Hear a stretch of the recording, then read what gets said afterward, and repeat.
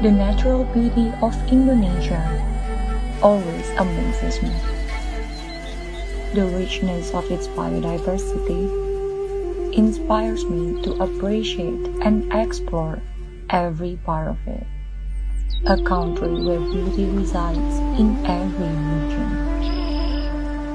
The lush green of the rainforests and the great mountains growing in spring carried me away to the endless beauty of a historically awakening place.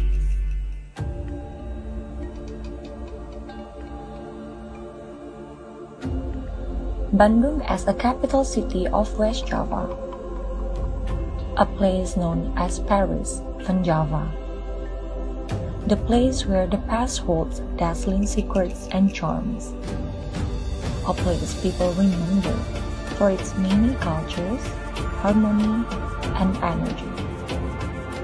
West Java, well known for the beauty of its people and its hospitality, which are central to its Sundanese roots. Everyone is family.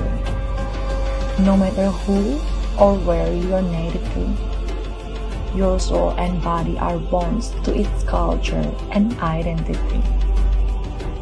West Java is a province which inherits timeless artistry.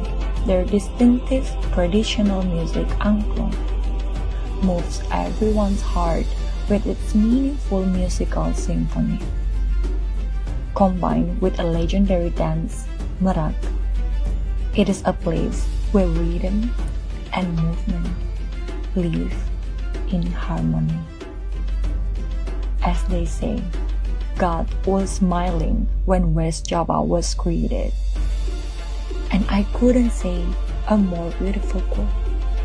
Everything feels soothing to the heart, spoiling our vision with the towering mountains, the surrounding trees, covered by the morning fog.